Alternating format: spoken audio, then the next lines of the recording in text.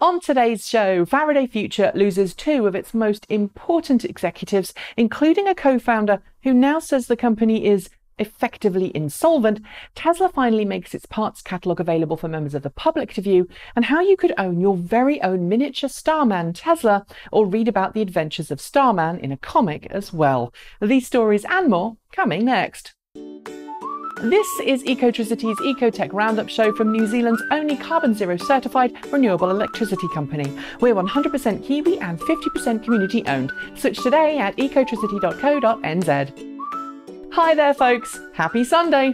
It's been another busy week here in the world of clean cars and energy, and I've got some cracking stories to share, so let's get on with it.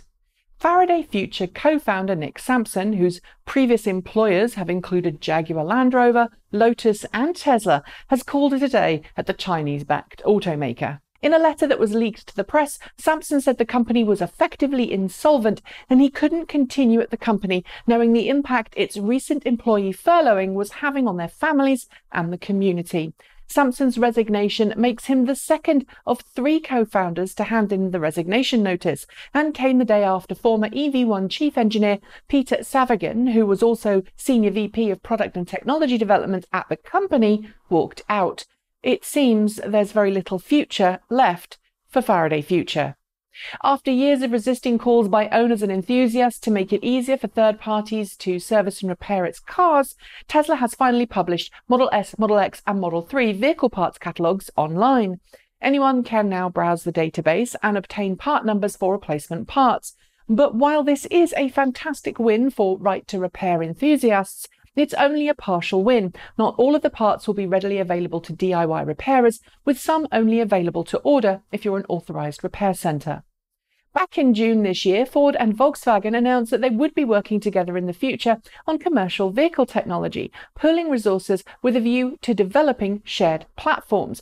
But now it appears that the two automakers might be going to do the same thing with EVs, with Ford's CFO Frank Witter calling a potential partnership on electric vehicles theoretically possible. Although Ford and Volkswagen have both promised us brand new plug-in vehicles in the near future, neither have really got much to show for it, so a partnership could certainly help make up for that relative lack of plug-in models so far. Tesla is promising we'll see a new update to its advanced autopilot system in around 6 weeks, adding a new, more advanced smart summon feature that will make it possible for owners to literally summon their cars to meet them when they happen to be parked in a parking lot, and, according to Elon Musk, drive it like a big remote-controlled car if the car is in sight. The next generation of Tesla's summon feature, due next year, will also be able to find parking spots and follow instructional signs like speed limits. Already, one Model X owner is using Summon to shuffle his car between parking spots from his office to avoid parking tickets. It's cute, but please don't do it on the public highway. Volvo and Baidu might seem like unlikely bedfellows, but the two companies have announced a big partnership this week that will see them work together to develop fully autonomous EVs. Volvo, of course, already has extensive experience in autonomous vehicle development, and while you might think of Baidu as a Chinese internet company, it too has been working on developing its own self-driving cars for some time. The end goal? Producing level 4 autonomous vehicles that can be used for car sharing and taxi services.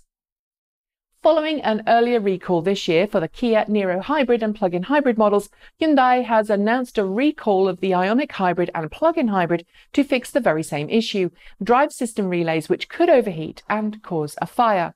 The Niro and IONIQ share a common platform, which explains why the two cars have the same recall problems. As with the previous recall, owners will be contacted by November 30th to arrange for an appropriate recall work to be carried out on their cars free of charge.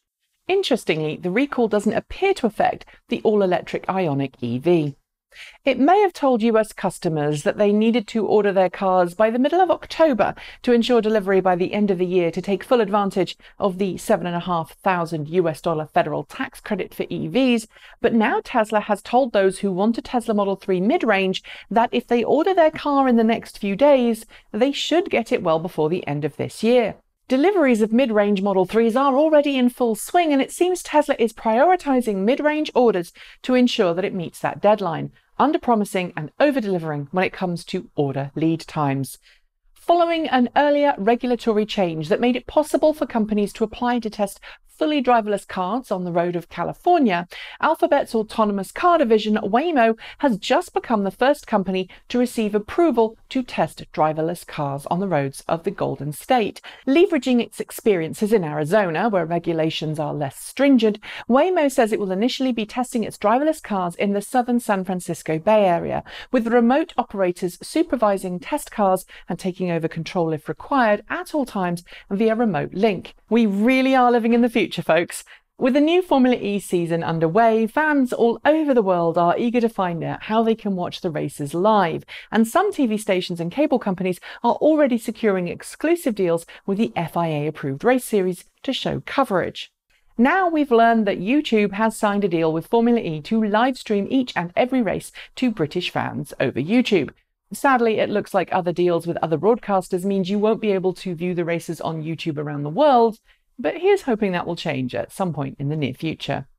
Nearly half of the world's electric vehicles are found in just 25 cities, and 98% of the global electric vehicle markets are found in China, Europe, Japan, and the US. That's according to the International Council on Clean Transportation, which published its latest report into electric car adoption this week. Noting that the EV market is accelerating and that cities and countries with the highest adoption rates have the best incentives, the organisation said a comprehensive policy package is necessary around the world to properly launch the EV market. That includes appropriate infrastructure, which it says only the 10 top electric car markets are currently anywhere near to solving with sufficient charging provision. The rest of the world? Well, it's a long, long way behind. BMW has announced a mid-double-digit million euro investment into revamping its Dingolfing production facilities in Bavaria, Germany, so that it can expand electric vehicle battery and drivetrain production ahead of next year's production debut of the 2019 Mini E. Joking that the Mini E will have English apparel and a Bavarian heart, BMW will produce the Mini E itself at the same Oxford production facility as the rest of the Mini family, and should offer next-generation battery range while retaining the standard Mini styling. And finally, remember Starman, the spacesuit-wearing pilot of Elon Musk's personal Tesla Roadster that was sent into space by a SpaceX Falcon 9 rocket as part of a payload test?